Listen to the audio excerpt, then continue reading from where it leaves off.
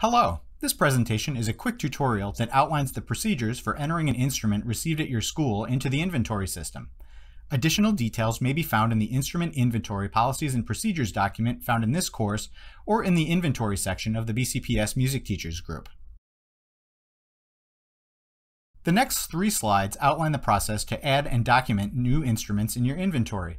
If you are new to Baltimore County Public Schools, please assure that you have set up a username and password in the system and that your school's inventory has been assigned to you. This is also something that you should check if you transferred schools in BCPS at the end of last school year. Your inventory needs to be assigned by staff from the Office of Performing Arts. Brian Schneckenberger serves as the point of contact for inventory. If you need assistance in this process, contact me as soon as possible. The next slides outline the process to enter a new instrument received at the school. All of these steps should occur within 1 week of receipt of the instrument. First, upon receipt at the school, staff must sign for the delivery. The package is to be opened only by the instrumental music teacher. Second, inspect the instrument for potential damage during shipping. Third, if the instrument was damaged, contact the vendor immediately. Fourth, engrave the instrument with Bebco within a week of receipt. Next, mark the instrument case with Bebco and the serial number. This slide contains 2 examples. It is best to write directly on the case with a metallic Sharpie so that the numbers do not wear off. The numbers should be displayed prominently on the front of the case. Note the ways that the case is marked in the pictures here. There's information by the handle to the case as well as on the outward-facing part of the case.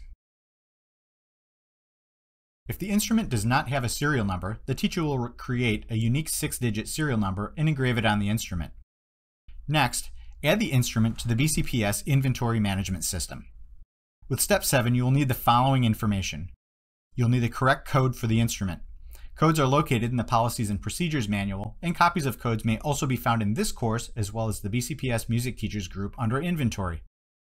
You'll need the correct serial number for the instrument. If you make a mistake, email me with what you entered, the correct number, and a photo of the correct serial on the instrument.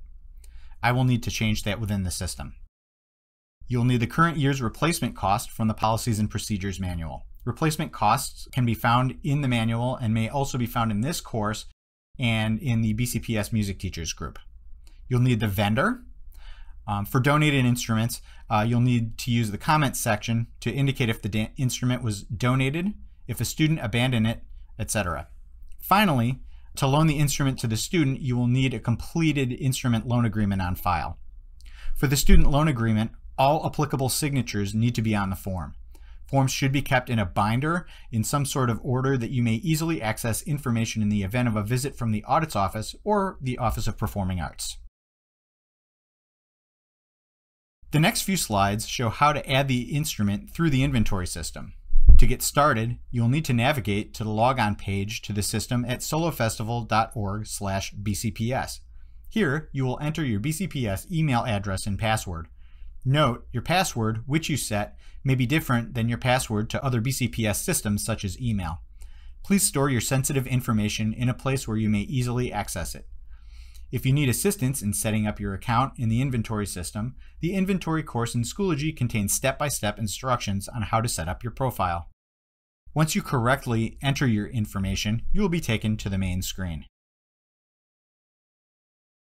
Here is what your main screen will look like. Note that if you're assigned to multiple schools, all of your schools listings will appear here, so you will need to sort out the school that you're trying to work with in the lower left corner of the screen. To add instruments, click the plus Add to Inventory button circled in red here. Here is the window that will pop up when you click the Add to Inventory button. Take note of the items listed on this slide. You'll need the information listed on this slide to successfully enter the new instrument. If you are entering an instrument that was donated to your school, you may indicate that an instrument was donated under Vendor. An administrative tool that is frequently overlooked is the ability to assign instruments to students in the comments section along with the location of the instrument. If you only have one instrument to add, click Save. If you have another, you may opt to save and add more. Note, if you make an error in entry and notice it after you click Save, you'll need to email Brian Schneckenberger with the correct information, and he will need to correct the information in the system. This has been a quick tutorial on adding an instrument to your inventory. If you have any additional questions, please feel free to contact me at any time using the information above. Thank you for your part in maintaining an accurate inventory.